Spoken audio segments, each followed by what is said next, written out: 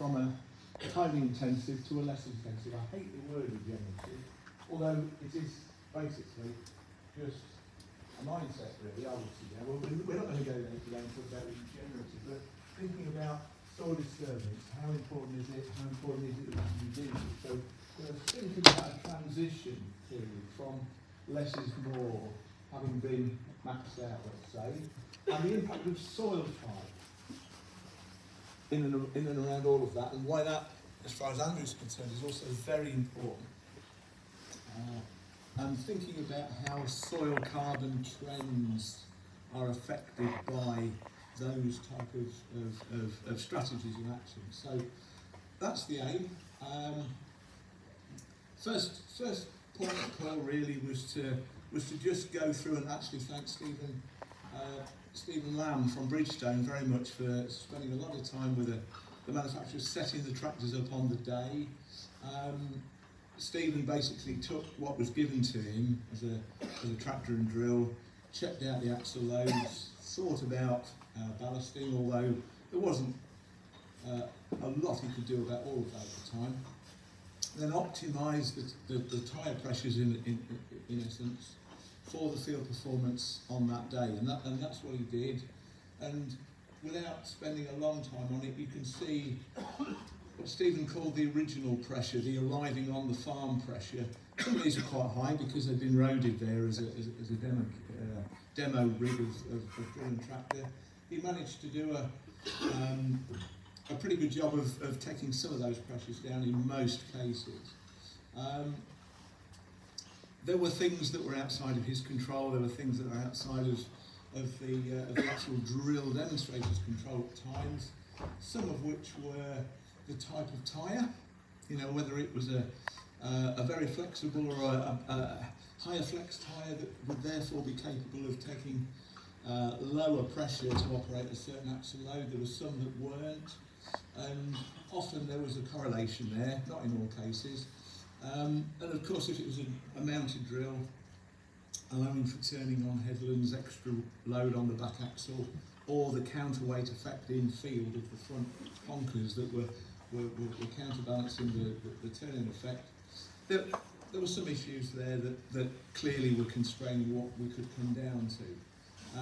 And the other thing that really came out of this, and it'll show on the next slide, was the narrower the drill, clearly, the greater proportion of the field that was trafficked by that drill tractor. Goes without saying, doesn't it? But if we've got pressures then exerted that are going to constrain yield, and I'm thinking here 1 bar, 14.5 psi, or within that parish, or down to 12, we would expect to see a reduction in yield as a result of that applied pressure, almost irrespective of drill, although a time-based drill with a little bit of loosening action possibly is going to get on a little bit better and able to cope with that than would a disc-based drill with no eradicator on it. So clearly there are factors going on here.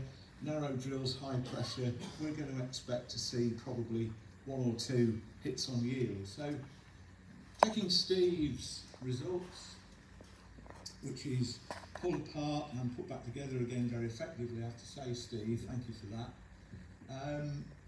I've really tried to look at the groups of drills here. Oops, sorry, I've gone way past me. Here we go. Let's take that back. Pressed the wrong button for the pointer there. We've got a bank of drills in the middle here, below Andrew's free flow, which the difference in yield, given it's a big plot unreplicated trial, I would have to suggest isn't necessarily hugely significant, all of those differences in yield, because we've got unreplicated trials here. I'm sure the scientists might well, it's good to see Colin nodding, or whether he's just going like that as a result, I don't know. But yeah, so not a lot to choose from with that big block in the middle here, I would suggest.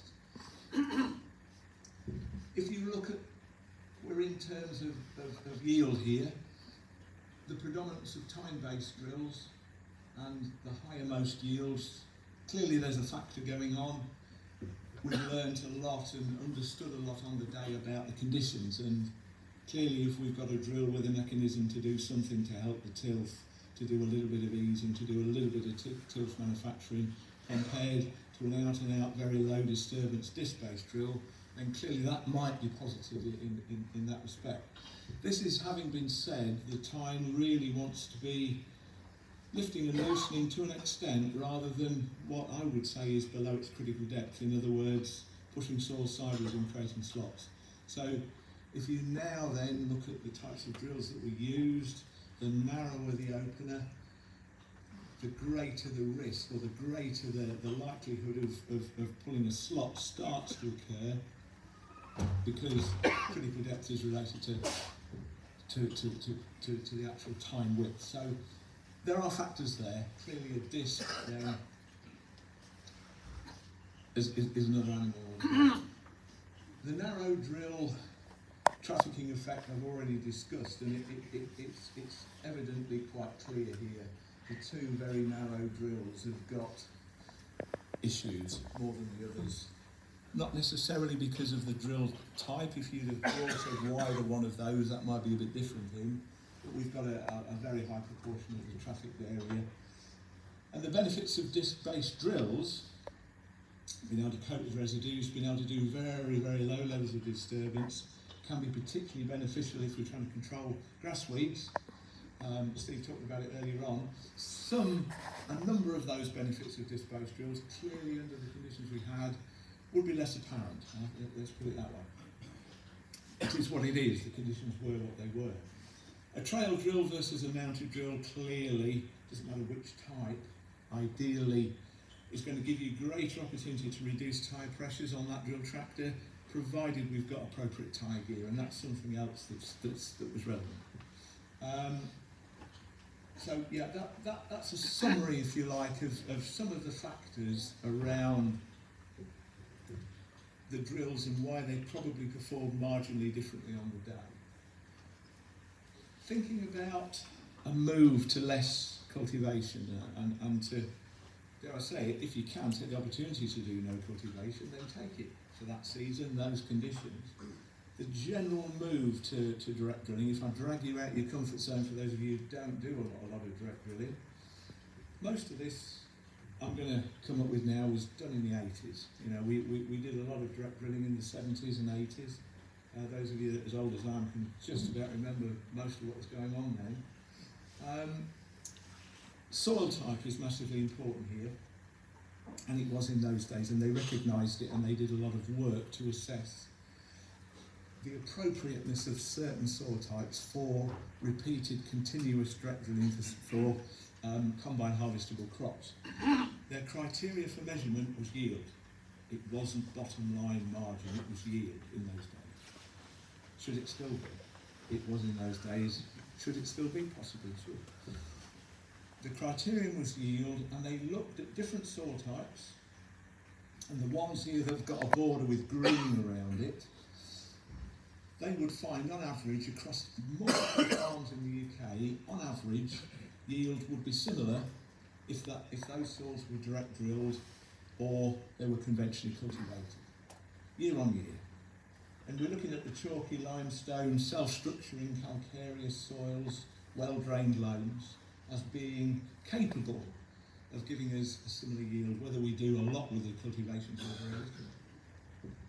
We then move into the groups of calcareous clays and non-calcareous but well-drained clays, which these would probably be very capable of giving you a similar yield in the autumn for an autumn sown crop, but might be more challenging in spring sown crops.